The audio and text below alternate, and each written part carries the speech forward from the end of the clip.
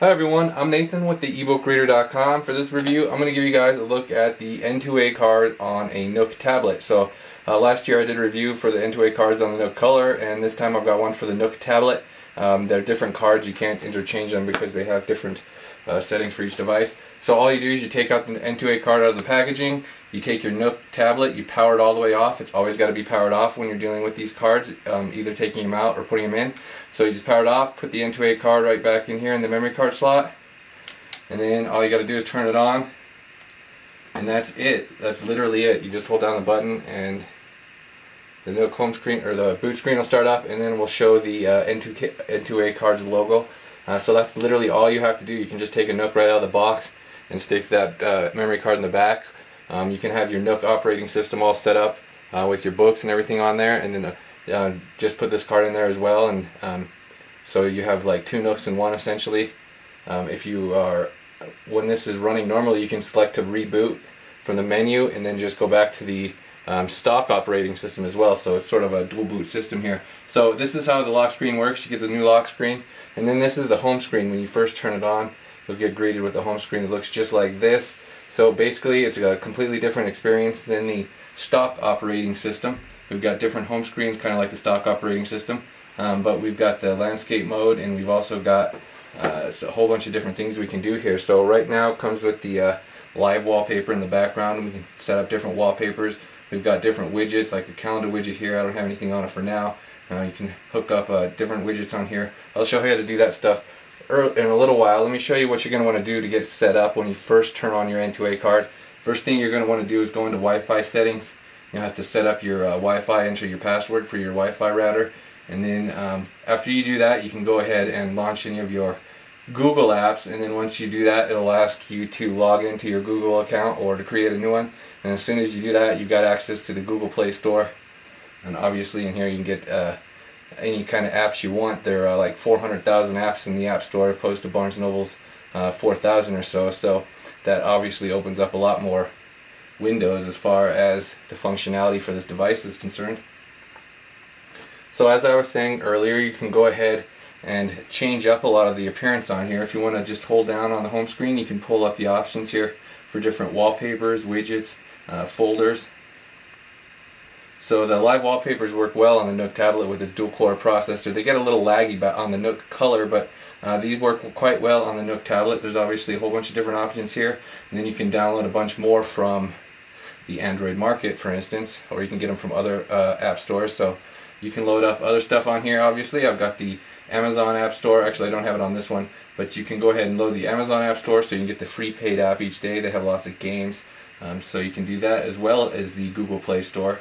One thing is, you're not going to be able to access your Nook apps unless you go over to the Nook operating system, because the Nook App Store is totally closed off to everything outside of the Nook. So even though it's still the Nook, you have to go to the stock OS to be able to run any of the Nook apps that you've purchased from Barnes & Noble. Okay, so let's talk about some of the differences. Aside from the app selection, you're going to get a whole setup of different apps on here opposed to the stock operating system for the Nook tablet. You've got your Gmail apps on here, so you've got the standard Gmail app. We've got the regular YouTube instead of like using the web browser. We can also load up on here other e-reading apps. So it comes with several pre-installed already, including the Nook app. So like I said, you can still load the stock operating system when you're using the N2A cards, or you can just go ahead and use the Nook for Android app if you want to read your ebooks that way, and periodicals. Some of the content doesn't show up in the Android app, but most of it does. The Android app and the Nook stock operating system are pretty comparable. The stock operating system has a couple of additional features, but for the most part they're very comparable. You got the highlights, the notes, the dictionary. You've got the different text sizes, different font types, and all the different modes. It's very similar to the stock operating system.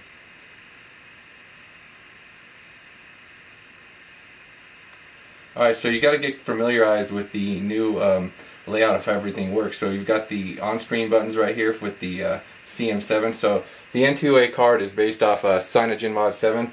I haven't mentioned that yet. That's the custom firmware for Android 2.3, so it's just more like a straight up Android tablet this way.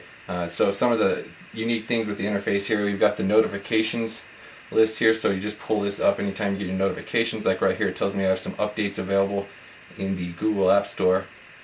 And then down here we've also got the home button. You can use the Nook home button too, of course. And if you hold the button, you'll get your recent apps that you've recently visited. So that's a cool way you can jump back and forth between recent apps. We've also got the little menu button right here. So you can customize a lot of the stuff for the home screen. That's a back button right here, and then the search. So that's how your on-screen buttons work as far as the navigation is concerned. And then this little center button right here is your app drawer where all your other apps are located. So this is just one launcher. This is the ADW launcher, I believe. You can go in and actually have completely different launchers that have like a dock down here. You can probably put that on with this one as well. We can get different transition with different launchers. So if you just go in here, you like run a search for launcher, you can customize the home screen a lot more. Like Go Launcher is one of the other popular launchers. With it, you can set like all the different icon sizes. You can set different transitions to have, like when you go like this, the apps all spin, or they do different effects. There's a whole bunch of customization you can do with these different launchers. A lot more customization than you can with the stock operating system.